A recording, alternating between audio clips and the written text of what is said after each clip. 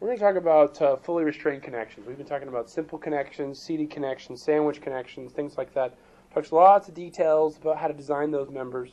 Now we're going to start talking about fully restrained connections. And actually, they're pretty straightforward design. Even though they're way more complicated, way more expensive, way more kind of exciting, in fact, than simple connections, they're actually real easy to design.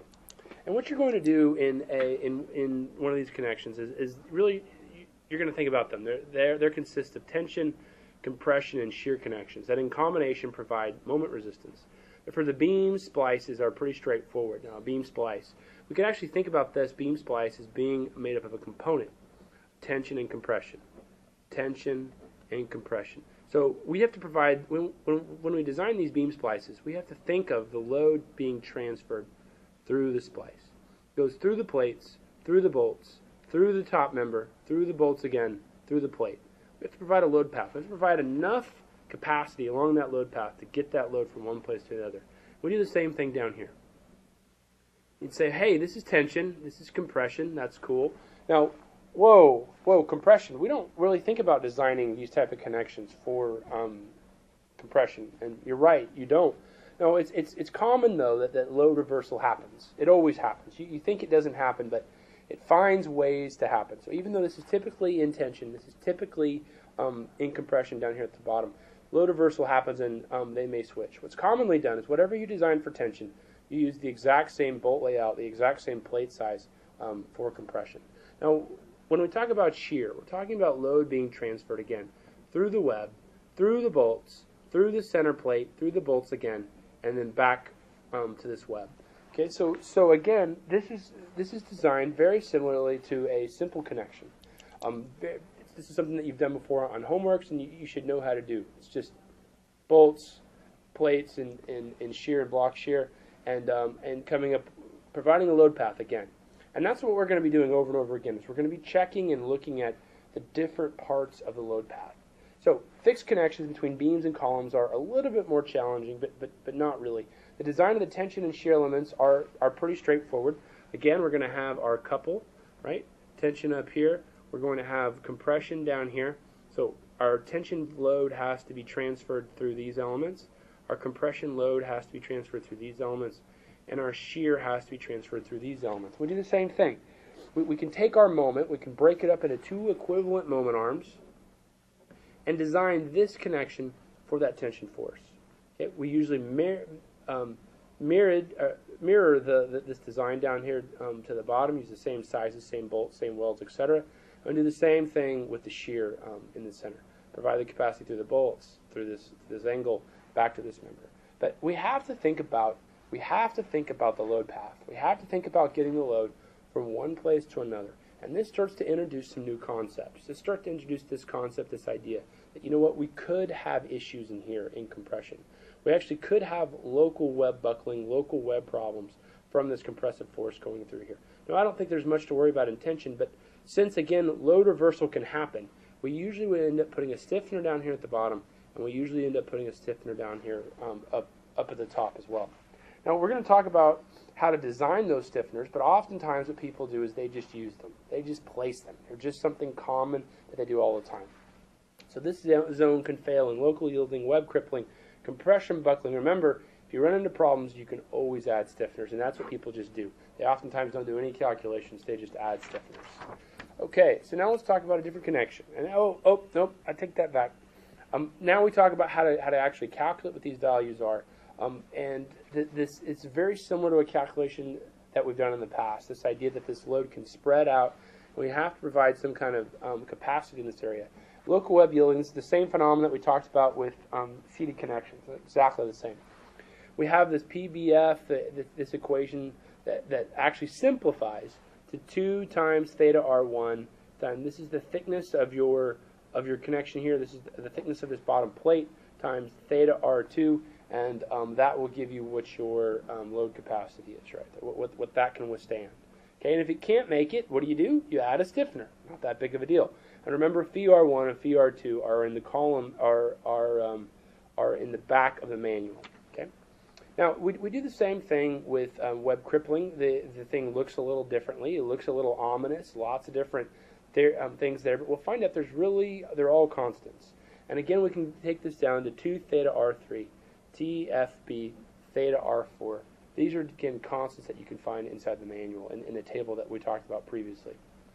So the above limit states are included to limit deformations of the column. If we're counting on this system to be stiff and provide rotational stiffness, we can't have any local movement or yielding or buckling, etc. in our web. We just can't have it. It just can't happen. If we do, then this will move. And if it moves, we're not getting the capacity that we think. We're not getting that phi, that rotation versus moment capacity that we hope to. So the above limit states are included to limit deformation of the column. The web of the column can also fail. This is something new. This problem is the same as the buckling of a fixed plate. Fixed plate. Okay? And this is the Euler buckling equation. The Euler buckling equation for a plate. Maybe the first time you've ever seen something like this. Okay, and that's cool and all. I mean, it's similar to the Euler buckling equation we've talked about with columns in the past, but this is for a plate. And we are actually not going to use this equation ever again. It simplifies, and it uses things that are much easier. But research shows that weaker steels, when I say weaker, I mean things like A36, actually act more like a simply supported beam. So these actually act more like pins than they do fixed connections. And higher strengths, that's like 100 KSI, act more like fixed connections. Again, these would be a fixed type connection, and that's going to change your K. That's going to change what capacity you end up calculating. Based off empirical data, the following equations have been derived, and there's a lot more work that needs to be done on plates, on plate buckling in general. We've done a lot of work on columns, but not that much on plates. But all this is simplified, and this is not in some table. This is something that you just have to have on your cheat sheet, or you have to remember. Okay, phi is 0.9, 4100. T cubed, that's the thickness of the web. Okay, the yield strength of the web, square root of the yield strength of the web over the height, which is the clear distance of the web. There's that equation. So again, when the previous limit states are not satisfied, guess what? You put a stiffener on it. You throw a stiffener, you slap it on, no big deal. It's not that big of a deal. It's not that expensive, and there are so many engineers out there that don't even know those calculations. They don't even check stiffeners. They just put them on. But you need to recognize load transfer. You need to recognize that there could be a problem. And when you recognize that, that's when it leads you to those checks. That's when it leads you to using those stiffeners where they're actually needed. So when the previous limit states are not satisfied, a stiffener can be used. Here are some suggestions. Stiffeners can be designed as columns or beams. If web yielding crippling is a concern, then a partial depth stiffener can be used. If web buckling is a concern, then a full depth stiffener is needed. And here's a picture of full depth. Here's partial depth. I'm not sure why you would have partial depth in one and full depth in another. I think it's just for illustration purposes. Usually you're going to use partial depth on both or full depth on both. And again, the thickness of your stiffener always needs to be greater than or equal to the thickness of your member over 2. It's the thickness of your bottom flange or your top flange of your connection over 2. Moment connections are typically extremely expensive to construct, and so should be avoided if possible. However, if you got to have them, you got to have them. That's fine. And once you design them so that they are easy to construct. Now, it is your job as a structural engineer to not only think about how something is designed and how things, but how things come together, how it's going to be built. And you need to provide a method for something to be constructed, or you need to have a method in your brain. Now, the contractor may come back to you and say, I don't want to do it that way. I think that's dumb. I want to use this piece of equipment. I want to use this. How about like this? Okay, that's great. That's what you want. You want them thinking. It's a team effort, but you cannot design things that cannot be constructed. Okay? You're doing nobody any favors to do things like that. You have to design things that can be constructed. So you have to come up with a plan. How do I do that? And we're going to talk about some constructability issues coming up. Like I said, hey, this is the same thing I said before. Hey, these things are expensive. We should avoid them. But if you have to have them, you need to provide an example. You need to think about it. And oftentimes, sometimes on plan sets, you will provide a construction methodology, or you will provide a construction sequencing. So I said, well, this. What if I have a column, and I'm going to fabricate my column, and I'm going to fabricate a seated connection. So it's already made there in the shop. It's already pre-welded in place in the shop. It's already got the stiffener, pre-welded, everything. and a sandwich plate. Now notice I didn't say sandwich plates. I'm doing this with a single-sided plate, a single-sided sandwich connection. Okay, that puts a little bit of eccentricity into the connection, but it's so much easier to build. Okay, so then we're going to lift the beam into place with the crane, place it on the seated connection, adjust the beam with the crane so that the holes in the web match the angles. That's critical. Okay, oftentimes you want to be able to move this around. You want to be able to take a cheater bar or something like that, or even the bolts themselves, shove them in the hole. At least get them in the holes. And once they're all in the holes, you can let go. You can let go with the crane. You can put the bolts on the other side. Place the bolts in the web holes, and tighten. Great. Hey, but that's not a fixed connection yet. We have no load transfer at the bottom, and we have no load transfer at the top. We need more. So now what we're going to do is we're going to take a plate and bring it up here to the top, and we're going to weld the plate to the bottom. So we've got a full penetration weld here. We've got a fillet weld around the outside of this plate. Maybe it's on both sides, maybe it's all the way around, whatever you need. But all of this welding is being done without the crane holding the beam. Okay? It's all being done without the crane holding the beam. So again, you get this great connection, this great connection, this great connection. Now we have load transfer in here. We have load transfer in here. You know what? You might even want to pre-weld the stiffeners. You may even want to pre-weld the stiffener here and wherever it is up here. Pre-weld the stiffeners on. You already know you're going to need them. You already know you want to put them on. You know, actually, this stiffener should be moved down a little bit. You want to think about my compression force is coming here. I want to place my stiffener about here. Again, should probably pre-have those stiffeners already in place. So again, you're just finally making this weld in the field. This isn't rocket science. This isn't crazy complicated, but you need to provide them a logical method to make the connection. It will make you a better designer and make it easier for things to be constructed. Everyone wins when you do things like this. Okay, so now let's do some examples out of the Salmon and Johnson book. We're not even doing examples. We're just talking. These are some examples that they have provided that they claim are details that can be used with full moment connections. And I say pshaw. I say no way. I say the large majority of these connections can never and should never be attempted, and in my mind should be removed from the textbook. I think they just poison the minds of young structural engineers. Okay, so what do I mean by this? I get so upset and worked up. Well, you need to be able to build these things. You need to be able to think about how these things could be built. And let's look at this first one. This column, okay, they have a column, they have a beam here, they have a beam here, they have full pin welds, top and bottom, and a weld on the web. Okay, interesting. That's cool. I can see load transfer happening. That's good. That's not the problem. How are you going to build this? So you get the column in place. What are you going to do? Are you going to pre-weld these beams on the column before you actually lift it up? Because that's the only way you'd actually be able to build it. Without that, the crane would have to be holding this beam in the air while the welds are being made on the top and bottom flange. A full penetration weld while being held by a crane? No.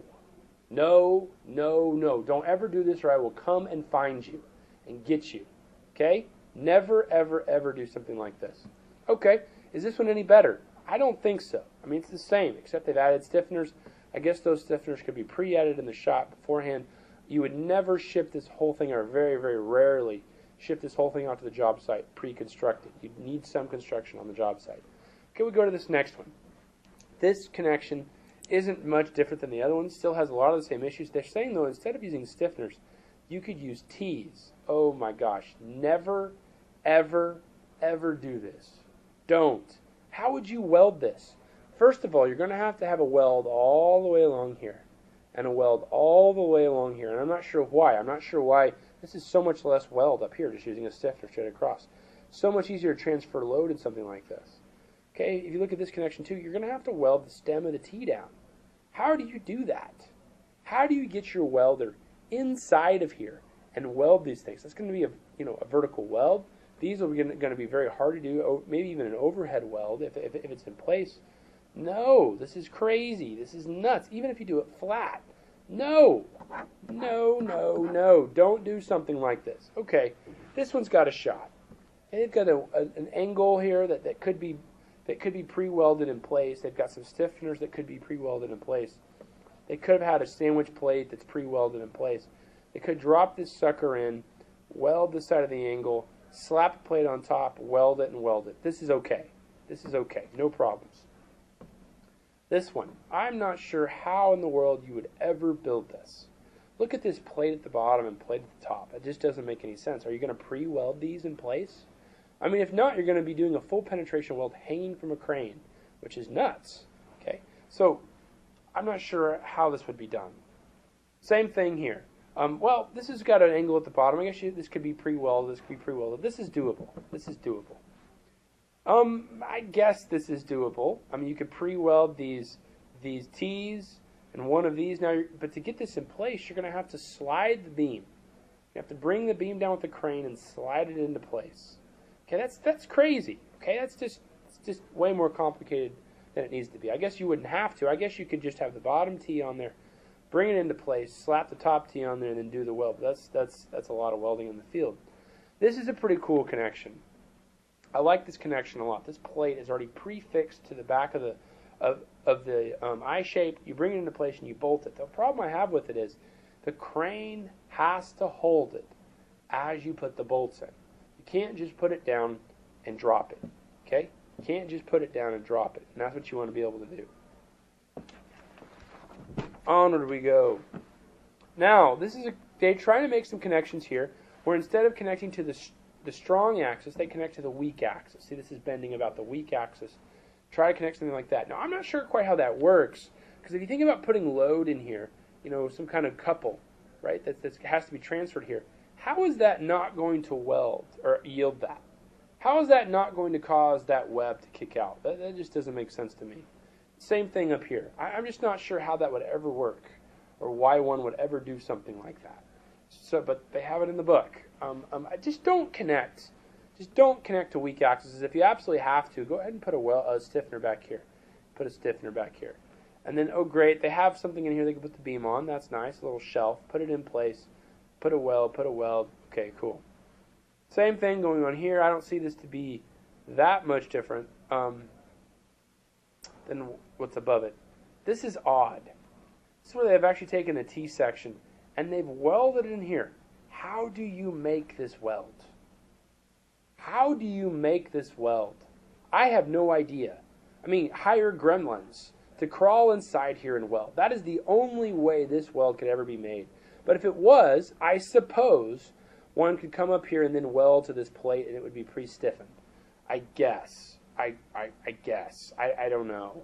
I really don't. I mean, maybe the argument is you don't need the weld all the way. Maybe you only need a weld in a couple places to hold it in place. Of course, then you have shear transfer, and that won't work. So you need the weld. Bad idea. All these are bad ideas. Really just bad ideas. Bad ideas. Again, this one's not perfect.